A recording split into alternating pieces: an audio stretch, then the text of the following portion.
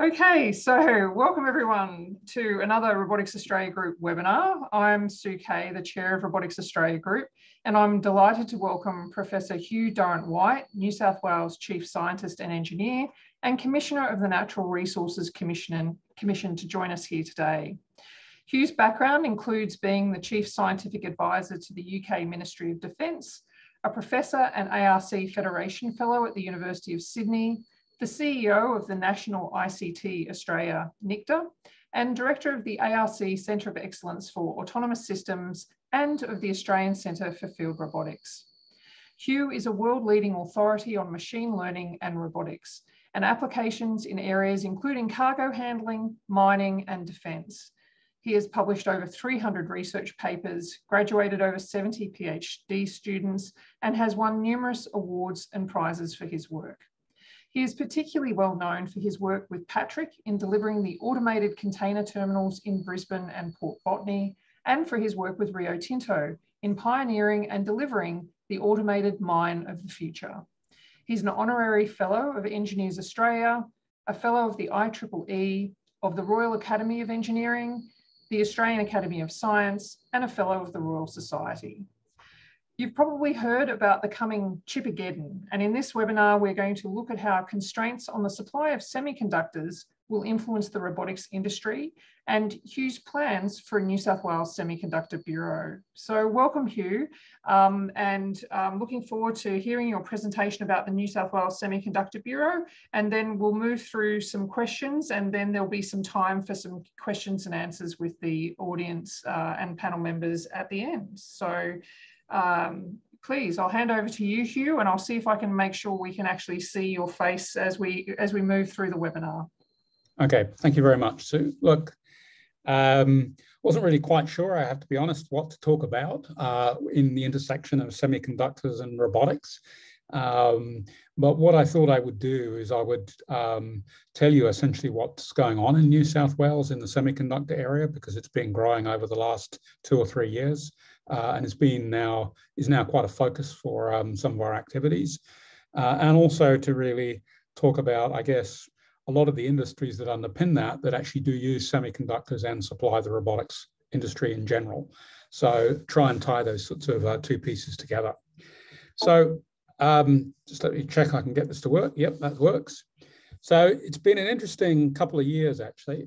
Back in 2019, we actually were approached by a number of people, particularly from the Sydney Nano Institute, about really trying to understand where semiconductors were in Australia and where we should be going in this area. And I have to say, at the time, I took quite a bit of convincing to cough up some funding so that they could basically look at this. But I have to say that everything that they did surprised me in lots of different ways. And you've got to look back at 2019 as an area before the current issues around chips that we now have. And since then, a lot has happened. I'm sure you're all aware of it. There's been, the semiconductor industry has grown in prominence very, very rapidly.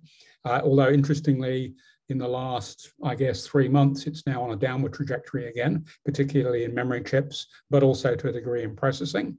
It's also been the subject of a lot of angst, I think, particularly in the US, around sovereign supply chains and things like that.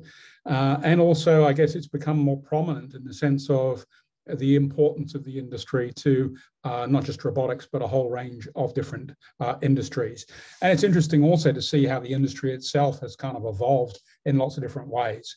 So I think first and foremost has been the kind of understanding that really now in the world, only 2 companies, TSMC and Samsung, actually develop chips at the kind of level which is competitive to make things like cloud computing and other things, so in the 5 nanometer scale. And in particular, nobody in the US does this, no one in Europe does it. And yet at the same time, the tools and facilities are built, again, in different places. So there is a single company in Holland that basically builds almost all machines that manufacture chips. Okay, there is probably one, at most 1.5 companies that do all the design tools for manufacturing chips at this level. So it is an incredibly polarized industry. We rely on very, very few companies to really do state-of-the-art semiconductors across the globe. And of course, the importance of the industry has really changed beyond all recognition. And I think the other thing that impacts it is there is so many ways in which people make money out of the semiconductor sector. And it's almost like the most expensive thing you can do is to make a semiconductor. And the way of losing the most money is to make a semiconductor. People make money actually by designing chips and selling them. Fabless, so what are called fabless foundries. And arguably the best example of something like that is Apple. Apple design a lot of their own chips, but they fabricate nothing. All of that's done by TSMC or by Samsung or whatever. And the same is true in the communications area as well. Interestingly, a lot of the top-notch communications chips are actually bizarrely designed in Australia. Okay, but clearly we do not fabricate many of those chips. They're fabricated at lots of other places across the world. So it's a very, very interesting industry in lots of different dimensions. And it's also increasingly critical, not just as an industry in its own right, but in the fact that it drives a lot of other industries that hang off the back of it. Everything from defense to medical devices to communications to robotics, you name it, basically hangs off the back of the semiconductor sector. So what do we do in this? We sort of set up this group to do what we call the Australian semiconductor sector design to answer a few questions. And this, you have to remember, in the context, started pre-COVID. So before really the semiconductor industry issues, I think, became loud and proud as they are now. We really asked the question, so what's the state of play globally and in Australia? And in particular, what was out there in Australia? And what's our capacity in semiconductors? You know, are we just kidding ourselves about getting involved in this industry at all? And then added onto the back of that, what's a realistic development pathway? Quite clearly, we're not going to get suddenly into 5 nanometer CMOS. It's not going to happen. But what else could we actually do in this sector that would help us both in terms of supply chain and in terms of the industries that perhaps we want to build out into the future?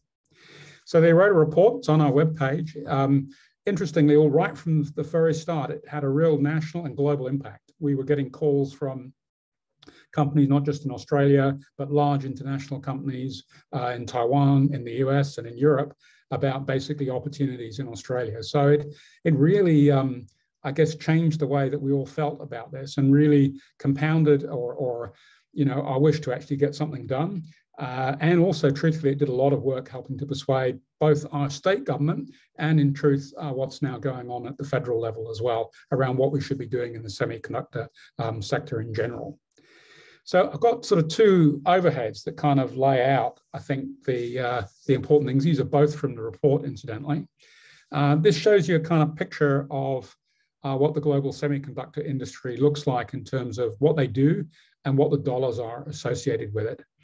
So the semiconductor sector's got lots of different pieces to it, like a big, long supply chain. And like I said, I think one of the interesting things is that quite a few subsections of this are owned by one or only two companies. And I think that's a kind of key thing that everyone's suddenly realized in these areas. So right at the early stage, there's the materials, there's the design tools, there's the equipment that you use for fabrication and all of these things. And there are surprisingly few people in this space. I think that's been very, very interesting. And this covers, I should mention, not just silicon, but compound semiconductors like gallium nitride, silicon carbide, gallium arsenide, all of these types of things. Then there's a whole piece around design. And we're familiar with well-known companies like ARM. ARM is a critical company that people keep on trying to buy, which designs an awful lot of the pieces of semiconductor that everyone uses. So the basic CPUs, low power CPUs, low power access and registers and things like that are all designed by these companies and then integrated onto everybody else's chip. So you basically go to that company and you buy like a CPU design. And then you take that CPU design and then you add it to perhaps your own memory design or your own other bits that you might have got from somewhere else. And you basically design a chip, all right, using all those bits and pieces, and then you send it off to someone else to fabricate. And it's interesting because that area of stuff is a big business. It's $100 billion business, fabless semiconductors. Great companies like NVIDIA is a good example. NVIDIA make none of their own semiconductors, and yet they're beginning to dominate high performance computing in general, right? So hang on, looks like you've managed to get it to work. Whoa. Okay, good. So NVIDIA are a good example of companies that basically do that. ARM, a lot of other places, and truthfully, quite a lot of companies in Australia are in this fabless area, as I'll come to in a minute. And then there's the fabrication piece. And I want to just point out to you something, so if it isn't obvious already, right, is that actually the fabrication bit has got less market value associated with it than either design or the sales and marketing by a long way. All right, in the manufacturing sector, they call this the smile curve. All the value is created at either end of it and not in the actual making piece. And I find this is pretty interesting. So, you know, fabrication, 42 billion. And a lot of that is in, you know, pretty much, you know, fairly standard CPU, memory, that kind of thing, okay? It's a standard process once you got underway. And you also need to bear in mind, 42 billion is the market, you know, market value, global market value 2019. It still costs 10 to 20 billion to build a state-of-the-art fab. All right, so these are enormous investments with low margins, okay? Other things, packaging, also it's becoming a lot more important than that 31 billion would indicate, because increasingly people are packaging not just the actual chips and things like that, but also the interconnects, so photonics, other types of sensing technology, these sorts of things, integral as part of the packaging. And that's increasingly becoming important when you get to things like, you know, photonics and quantum and other sorts of pieces that, well, may well be important in the robotics area. And then 422 billion, the lion's share of this is actually the products, okay? It's taking a chip and making it do something useful as part of another product. That's really where the value add is. And I think that's a very important insight, right, into understanding what this whole thing sort of looks like. So that kind of gives you a feel. Integrated device manufacturing, there are very few people who do everything. Intel is perhaps one, but it is no longer interestingly competitive in all areas. And I think, again, that's important as well. So there's lots of insights about what's important, what everyone's doing, what's state of the art, what's not state of the art, and these sorts of things. And layered on top of that, we also did, an understanding of where Australian industry sits. So this is kind of an aligned picture, and you can see same top line here. So you've got inputs, design, fabrication, packaging, sales, and end markets. And if you look down here, there are companies that are involved in Australia in basically doing these sorts of things. So, you know, just to pick out people like, you know, L3 down here, which does design of a lot of circuits, AMD, Audinate, and these sorts of people, Morse Micro, who do basic ASICs and are now doing different types of things. And along the top here, you can see how they basically align. So it's interesting. We've got a lot of companies that do design that have been very, very important in lots of different areas. A lot of foreign companies that have set up design shops in Australia, particularly, again, I'll emphasize in the communications area and in medical devices and things like that. We have one or two people who do fabrication, but we only fabricate typically in the so-called compound semiconductor area. And also most of this work is also not chips in the sense of processors or memory, but rather devices, okay? And I'll come back to that in a minute. There is no packaging at the moment. And so one of the problems that we often have in this country is that even when we fabricate, we have to send them somewhere else to actually be packaged. And interconnected with PCBs and things like that. Very few people in Australia do this kind of stuff. Sales and marketing, lots of different people, both international and local, that integrate chips, that sell chips, that integrate them into products in the defense sector, in the medical devices sector, and these sorts of things. So we've got a presence across here, but it is very, very small. And very, very bespoke, with some really interesting sort of pieces. So, for example, if you look at some of the more significant companies that are around, like, you know, Morse Micro, Broadcom, you know, Blue Glass, and all these sorts of people, interestingly, they all originally came out of this sort of CSIRO physics Wi-Fi piece of work. So there's a lot of people who are alumni from that, who've taken their experiences and if you like, used it to kind of build up that semiconductor scope. So we looked at all this and we said, okay, so what should we do? And that was kind of an important piece. So the first thing we did is we decided to have a workshop and hear from industry what it is we could do. And it blew us away. We had 150 industries turn up. 150 industries. We were not aware that there was this kind of interest and this kind of skill set across Australia. We really did not. It wasn't just a New South Wales thing. We got people from all over the place. They were in semiconductor design. They did specialist devices. They did communications, compound semiconductors, packaging. They were doing applications in defense, medical devices, comms, that sort of thing. And everyone basically came because they had clearly individually had a desire to do something slightly more in this area to kind of integrate what we had in that space. And so we kind of undertook to do a couple of different things.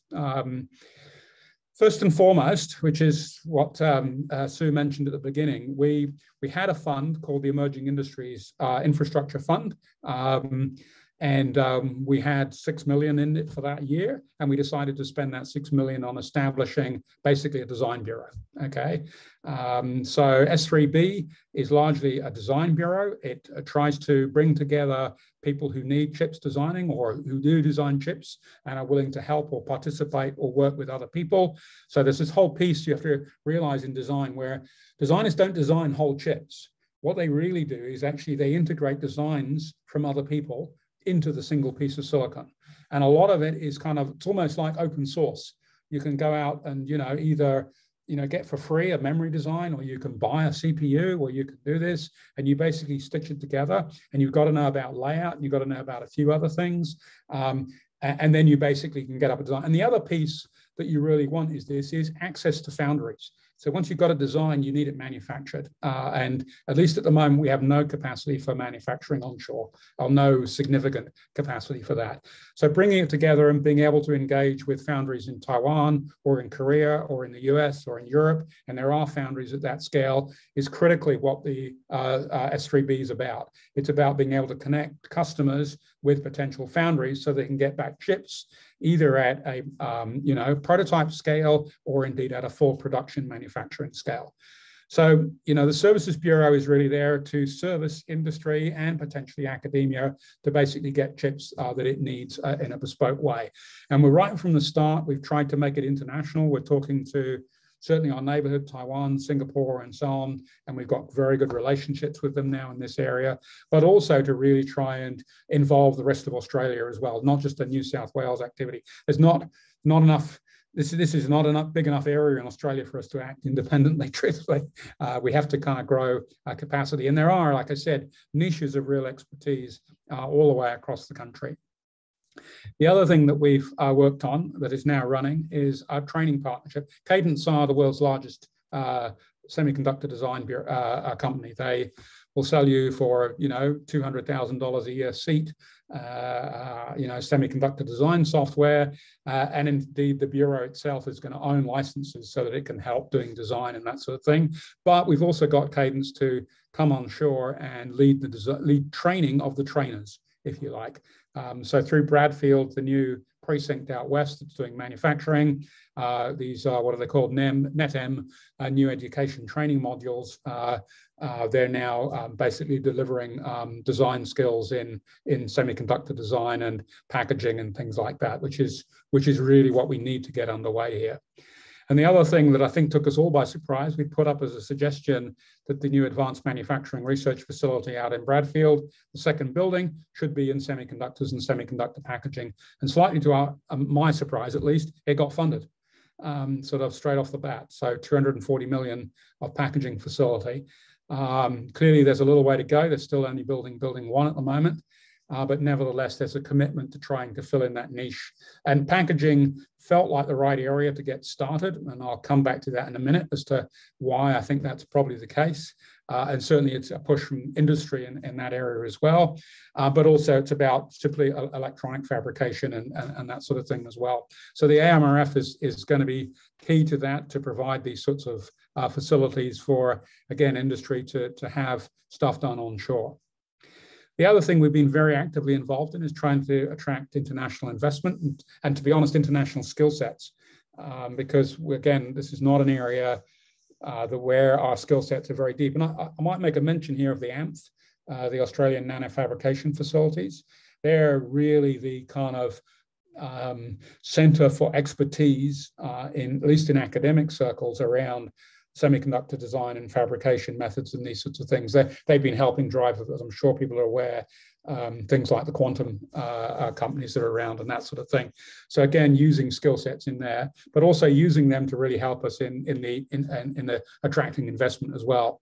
So we do have some interesting people already onshore. Broadcom, which is a large American company, does a lot of its Wi-Fi chip design here.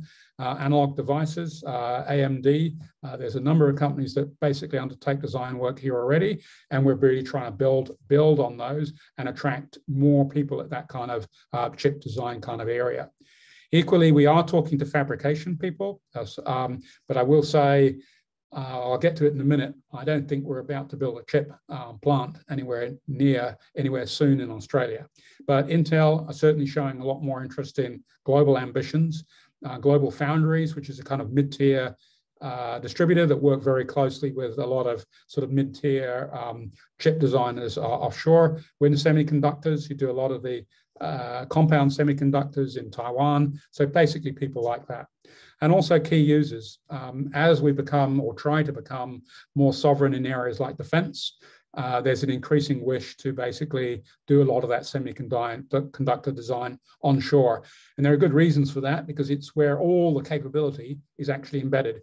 A missile is pretty useless without its semiconductors, frankly, whether it's the front-end sensor or whether it's the communication devices or whether indeed it's the kind of computation pieces. So we talk quite a lot to the key users, and certainly in New South Wales, we're really trying to position ourselves a lot more on the digital end of defence, recognising that they will do shipbuilding in South Australia, et cetera, et cetera. So we're kind of underway. We do a lot of work. This is clearly, almost none of this is done inside government. We contract to a lot of people externally, both academia and to companies, to basically get this stuff underway. So where are we going? Still a matter for discussion. I'd be very interested actually to hear people online's views about some of these things, because I don't think we're for sure, know exactly where we're going at the moment.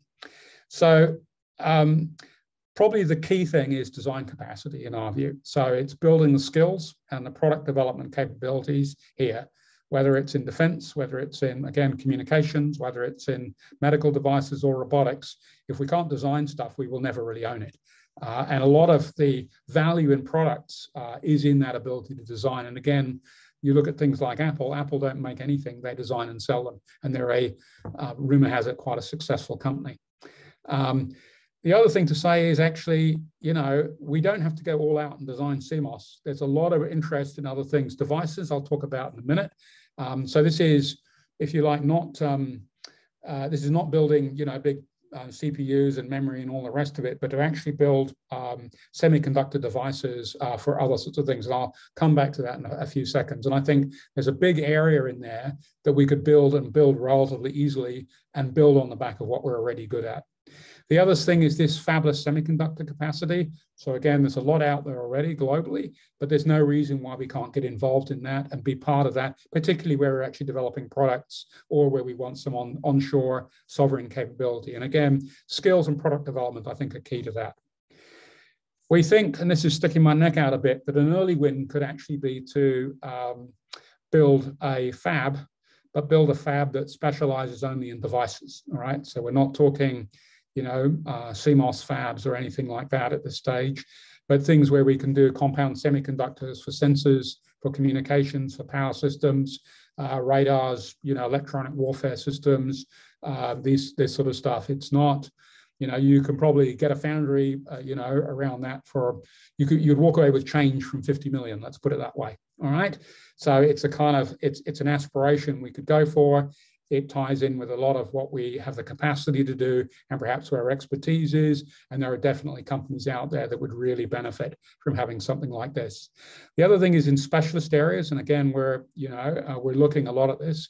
We've got a lot of skill sets in this country in photonics. which came out of previous CRCs and photonics industries, a lot of skill sets in quantum, a lot of skill sets in telco and interconnects. So again, specialist semiconductor fabrication that encompasses those and allows us to do that sort of thing, I think is important. The other thing that we're interested in is hybrid packaging. So this is again a pretty much a niche area, but very few places really do this sort of thing. That is integrating in a single chip things like optical, mechanical, as well as processing, and actually being able to package them as an integrated system. Again, hits our main markets, hits the kind of thing that we would have the capacity to do. And like I said, places like Bradfield, this makes a lot of sense. So you can see where we're kind of heading, building the design skills, potentially looking at doing a modest cost fab that would support the sensing, comms, and power industries in general. My personal view is doing anything in silicon is a long way off.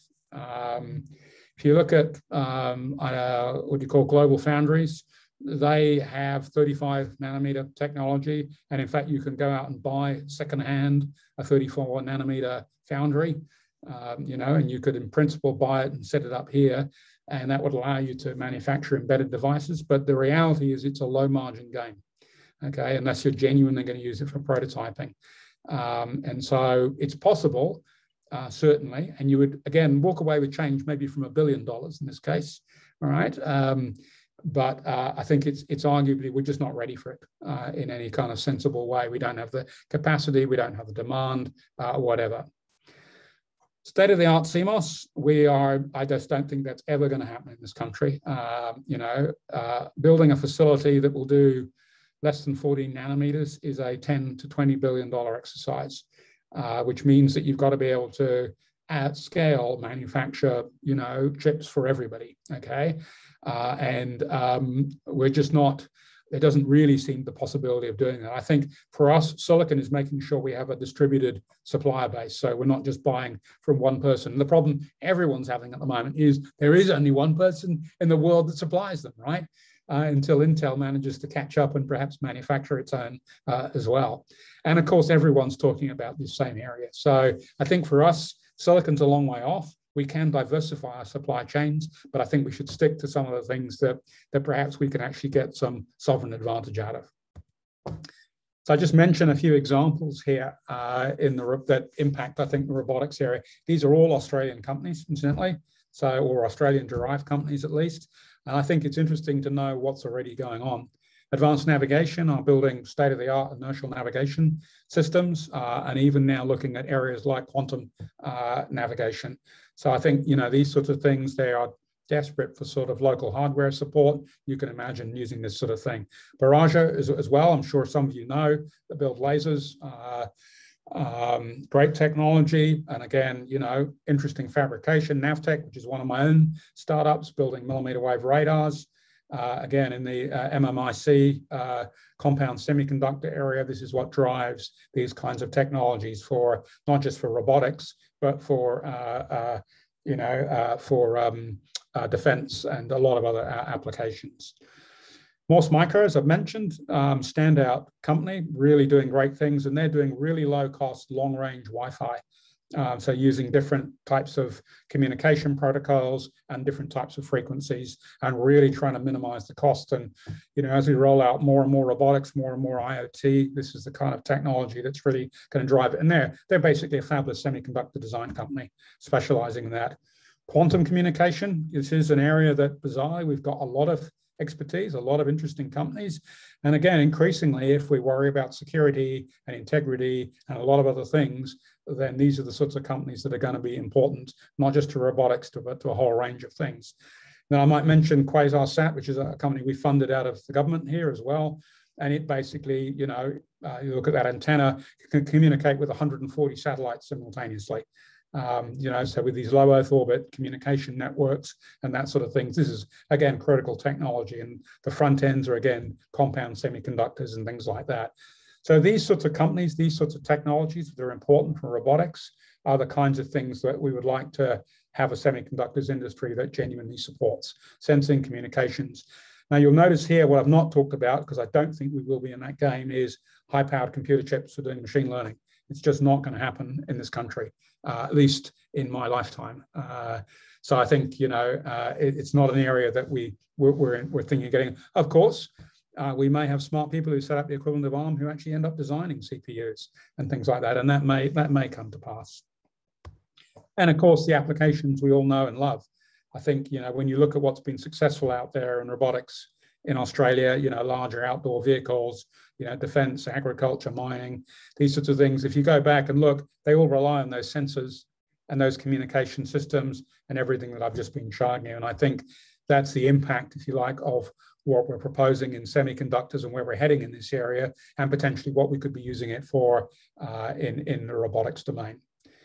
So I might stop there. I think that's probably pretty close to half an hour. Yep.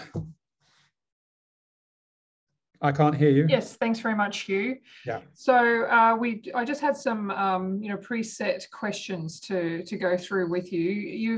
You've covered on some of the important elements of semiconductors for Australian robotics companies. So I might just pivot a little bit on the first question in terms of what do you think Australian robotics companies need to think about in terms of you know, increasing their resilience to be able to continue to build robots here? You know, how actively should robotics companies be looking at where their you know, these technologies are coming from? And you know, you've given some great examples of Australian device manufacturers here. I'm not sure there's an issue so much with resilience, if you don't mind me saying. I think most, I mean, we're pretty used to ordering stuff online and getting whatever sensor or things, although we've always had a longer supply chain than most places. I think more, I don't know whether people have noticed this, but, you know, has been the new CHIPS Act in the US. That's a worry because a lot of the stuff we build robots out of now, you know, radars, chips, etc., we can no longer export anymore. Yeah. And it's not just because they're made with US products, it's because what's in them may not have been made in the US, but it's made, if you like, what they're made from are tools that are made in the US, including designs like CPU designs and chip and memory designs and that sort of thing. It is a significant challenge for a lot of industries, and it may well be in robotics as well. So I can no longer design and build an autonomous truck here and send it to you know where. Yeah. So that's more the issue in my view. Yeah. Okay. So, you know, given, where do you think Australian companies should be looking to source their chips from? Well, if it's conventional CMOS silicon, right, you know, that sort of thing, then the obvious places that already make them, you know, there's a lot of companies, you know, AMD are doing good chips, Intel are doing good chips, the ARM processors, NVIDIA, you know, we have a lot of people who work very closely with NVIDIA these days for video processing and also machine learning and that sort of stuff, you know, and they're literally off the shelf at the moment. And let's be clear, the industry's peaked. You know, the current issues around the semiconductor sector probably peaked about 3 months ago. Yep. And now the bottom's dropping out of the value of, you know, particularly memory, but also CPUs. So I don't think there's a shortage anymore. What I will say is if you're looking at robotics companies that are doing things like building comms or building sensors, that's different because then they actually need to acquire their semiconductors and they need to design their own semiconductors and they need to acquire those from foundries overseas. And this is where things like the Bureau come into play, because if we can go to them as an industry, we will get much more airtime than if a company with 10 people try and go to them all by themselves. Yeah. And you've already mentioned that this is not an exclusively New South Wales service. Yeah, absolutely. Yeah. So, you know, it's a group of universities, but I mean, let's be clear. I mean, you know, even from this distance, there's some great design work that's happened down in Melbourne, you know, Stan Skafidis and people like that. You know, in radar on a chip and these sorts of things. There is 1 or 2 pieces going on in Adelaide. You know, and so there are places around the country, and we all need this because if we're to genuinely get our designs fabricated, we need to work together to make that happen, both in terms of skills to get that design going, but also in terms of access to fabrication and production. Yep. Okay. Then you've already mentioned some of the challenges that we would need to overcome in the development of a local semiconductor industry, and you've mentioned what you feel is, you know, probably the lowest hanging fruit, where if we get an investment of about $50 million, we could be looking at, you know, doing our own specialized semiconductors in the form of devices. So what do we need to do to make that happen? You talk to me because I got the money. Okay. Look, I will say, you know, last couple of years, we've, you know, we've pulled ourselves up a little bit relative to some of the other governments. You know, I think there's a tendency in government to only invest in things they know will work. Whereas I think there's a bigger risk appetite now in state government than there used to be. You know, our budget's moved up from 30 million a year this year in the budget, we got 830 million. So, you know, there's a significant uptick. You know, we are investing in pilot facilities in other domains like RNA. So investing in a pilot manufacturing facility for semiconductors is certainly not off the cards. Let's put it that way. Okay. Yeah. And I don't think it's us anymore either, because although we've been pushing this, I think now the Commonwealth are thinking along similar lines, you know, and we very clearly involved Kathy Foley when we were originally setting up S3B, you know, because I think there's a broader interest than just what we're doing. Okay. So if the pilot facility comes off, you know, what would be next on your wish list? Well, I think a lot further down the line, we might think of something in chips. Although I will say, you know, I think we should test our skill sets in the compound semiconductor area first. There are a lot of skill sets onshore already. It is a niche area that has genuine application. It's also quite hard to access. So although you can go and buy silicon most places, you cannot go and buy gallium nitride. And yet gallium nitride is critical for, you know, radar and communications and all of that sort of stuff, right? Yeah. But, you know, if we genuinely at that point have a big enough market and we've grown enough companies, then we could think about a low-end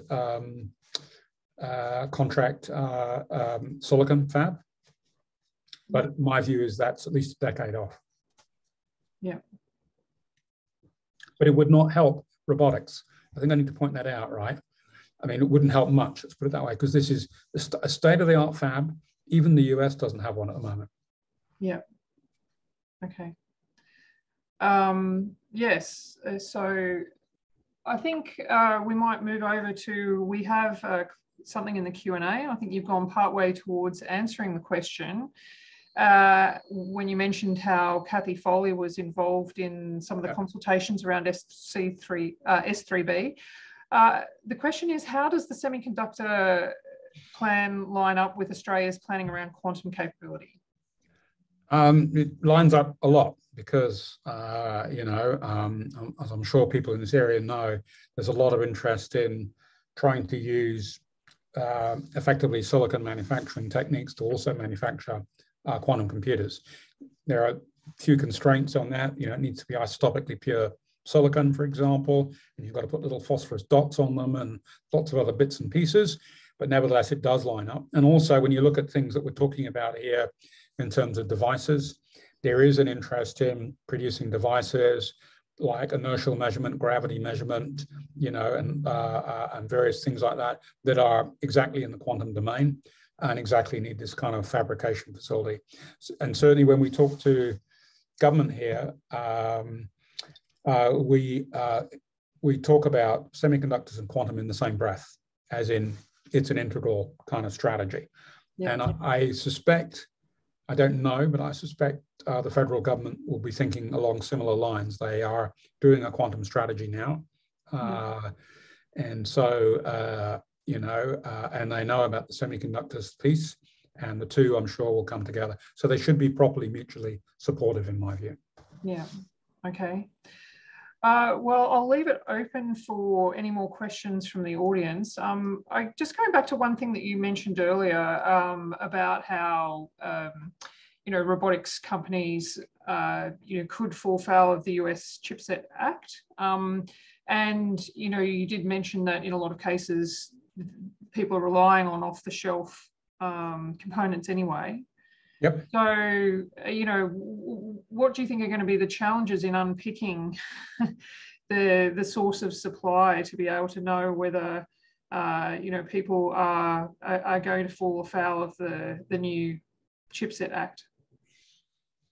Well, everyone's worried about that, right? Yeah. And I have to be honest, we're right at the periphery of it. But I think of people like, people who provide, like NVIDIA, for example, who provide boards for GPUs or whatever it might be. There's no way they're going to be able to export those without tracking it anymore. Right. Even little things like, a medical device that might have a piece of, register or that sort of thing in a device. If that design came from, a fabulous designer like I've been talking about, that's effectively designed and built designed in America. So you'll be up for it then too. And also don't forget, you could sell your medical device to, I don't know, Singapore or Malaysia, but you've got to track it to make sure it isn't being sold somewhere else afterwards, right? So this is quite a draconian piece. I know why they're doing it, right? I mean, everyone knows why they're doing it, but it could be tricky. That's all. So robotics, less so. I mean, let's be honest. I mean, if you look at the history of robotics, progress has genuinely been delivered because people have come up with new sensor technology, all right? For those of us who lived in the days before lasers, the coming of the time-of-flight laser changed robotics dramatically, okay? And that wasn't even designed for robots. It was designed for something completely different. So it's the sensor technology rather than the processing technology, I think, that has driven change.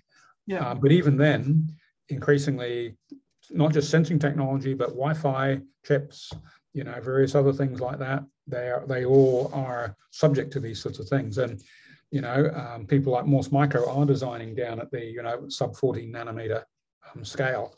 And so, that sort of stuff is basically owned, by someone else. So that's the way the industry is. Yeah. But it doesn't stop things here. It's not preventing us doing stuff here. Yeah. No, that's true. Although I think that increasingly, to be able to scale, most Australian robotics companies really need to be looking at how they can have, be developing their export markets. So it's going to be a yeah, I agree. Yeah. But what it means is, there are going to be some markets which are now not going to be accessible. Yeah. Yeah. And let's be clear, everyone's going to have this problem. Yeah. Okay.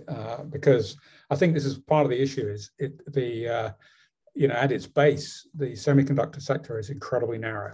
There's one or two foundries. There's one person who makes the equipment that manufactures it. There's one design piece. Cadence is an American company that does all the design software.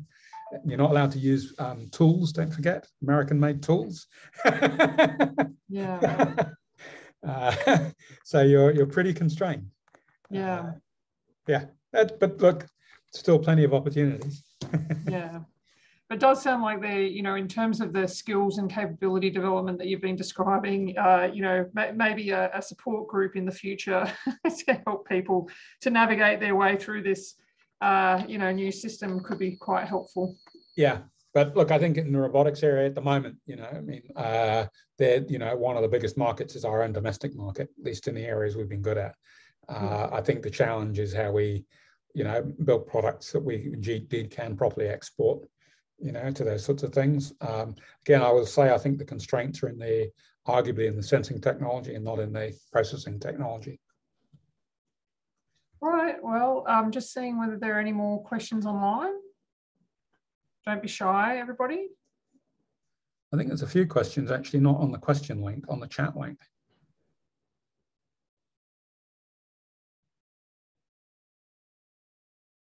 Oh, well, there is a request for your slides. If you wouldn't mind sharing those around, I can forward them on to the audience if that's okay. Yeah, sure. There's a suggestion around C2MI, as a potential partner in the US. Yep. Yes, I know them.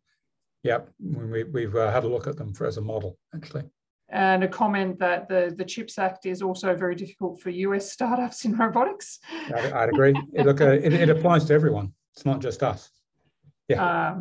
Yes, and that, it means that you need to build using US safe components. Yeah. I guess defining those is going to be...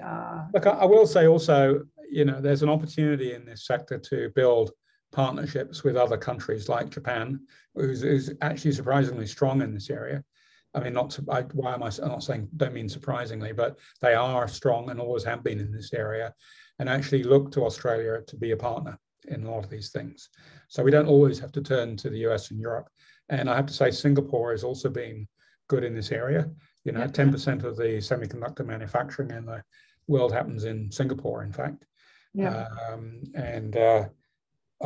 Some good companies. And again, Taiwan is very, very open. So there are lots of opportunities in our neighborhood, I think, to collaborate in this area that really we really need to explore more properly than we have done. Yeah, that could be a good topic for a future webinar. Yeah. There are a couple more questions. Sounds like specialization in niche areas makes sense for Australia. Someone would like your thoughts on that. Yeah, look, if you want to get off the ground, we have to specialize. We can't just do everything on day one, right? And I mean, we do, for lots of different reasons, we do have some strong groups in niche areas. Again, I'll pick out the communications one. When you go around and you talk to these companies, you realize they all have one source. They all came out of physics back in the 80s, all right? Through Radiata and the design of the Wi-Fi system and so on. And then they've all basically gone off and done other things, but they all have this solid base in chip design in general and in products. And you realize, and that makes sense now as a niche, right? If you see what I mean. And equally, for unknown reasons, I'm not quite sure what the bottom is, we actually have some really good skill sets in compound semiconductors. So, again, if you read the report, you'll see where they are, but we've got a lot of groups in those areas, and so we can pick that as a thing. And that allows us to get off ground zero. It allows us to get into the skills development, design, interest students in the area, get universities involved, start, initially, doing small scale manufacturing of some of these components at the device level. Certainly is easiest to do. Build on the fact that we're good at quantum and other areas, and use that, and photonics. So building out in that kind of way, I think, is logical in terms of what we do. What I think is not a good idea is to suddenly say we should be building a fab for our chips, which we're just not. We're just a long way from at this point. Yeah. And another question, how can we influence private infra capital providers to back and or partner in building sovereign capability locally? Well, I think we do. So I'll just pick out a couple of the companies there, like Baraja, Quasar, Quantum Brilliance. They're backed by Australian VCs. Yeah. So, actually we're getting better. I mean, we always are good in digital in general, right? I mean, it's where we have skills in financing and understanding the global market and that sort of thing. But increasingly, we have companies who are prepared to back that kind of what I call device startup, okay? I think we still don't have VCs that are going to stick their neck out and fund a robotics company in the same way. And I think to some degree that's our own fault, because we don't really ourselves understand what a market is.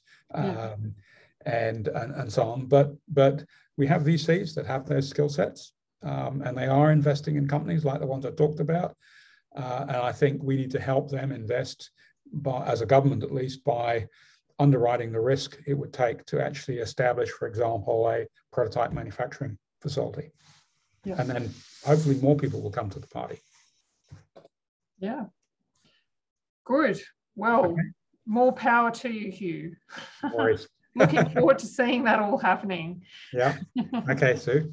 So we haven't got any more questions online. So I thank you very much for joining us, Hugh. So I'm just checking the chat to see if there are any more. No, just some thanks coming in from the audience. This, as I mentioned, is being recorded, so we will put this up on the Robotics Australia Group YouTube channel in the near future. One thing that we're very excited about at the moment, and Hugh, I'm sure you'll have some input into this, is that the federal government has announced that they are putting together a national robotics strategy, hopefully by early next year. And I think that's going to be a good opportunity for us to really chart out, and as you say, what is the market for Australian robotics companies, and what we can do, and what are the ingredients that we need to make sure that, just as in the semiconductor industry, we're playing on our strengths and we're actually figuring out the best way to support the talent and the technologies that we're producing here in Australia. Yeah, I agree. Be good. Okay, thank you for inviting me. Yes, thank you, everyone. Okay, cheers. Bye. Bye.